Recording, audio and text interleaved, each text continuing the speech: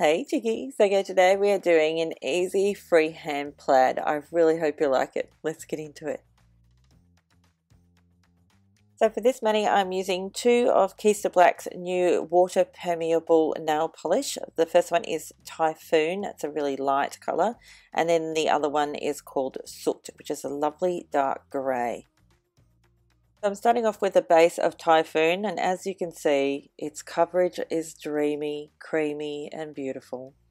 These polishes are amazing. Now I'm going to be doing a gradient for the background of the plaid, and to do that, well, obviously I'm going to protect the skin around my nails, so I'm going to be using some Simply Peel from Bliss Kiss. I already have a coat of Seche Vite over the top of that Typhoon to protect it from lifting when I use the sponge. That's very important. Also, I forgot to mention that I have OPI's Alpine Snow on my pinky and my index nails. So taking my pre-dampened latex free sponge, I'm going to splotch the Typhoon, which is the base colour, and the Soot onto the sponge, and then just dab that on my nail. Now as you can see, this is a very subtle gradient. It's not meant to be in your face or anything like that. That's not what I was going for.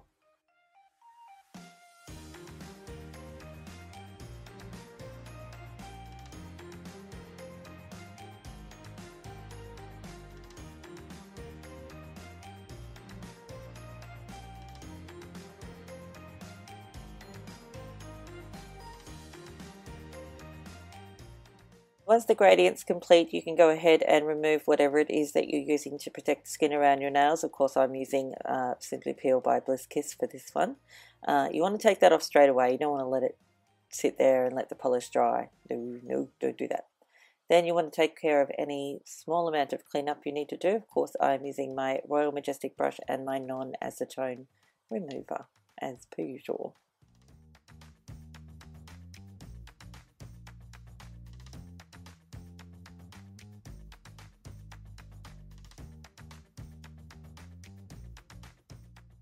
Next, to do the plaid, I'm going to be using my RKF brush from the Stylish Nail Art Shop and some white and black acrylic craft paint.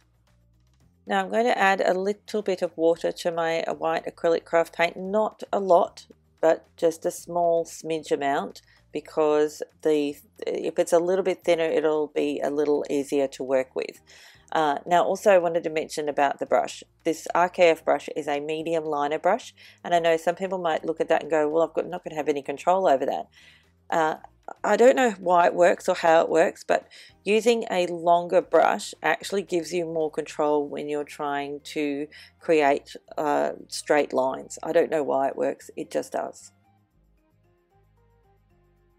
So as you can see, for the plaid design, we're going to do one white line down the side of the nail, and then from that we're going to then do another white line on the other side of your nail, and then from there you're going to do another white line across your nail. Now the best way to get a straight line across your nail is to put your brush on one side of your nail and then roll your nail towards you or away from you, but I think it works better if you roll it towards you, and that's how you get your lovely straight line across your nail.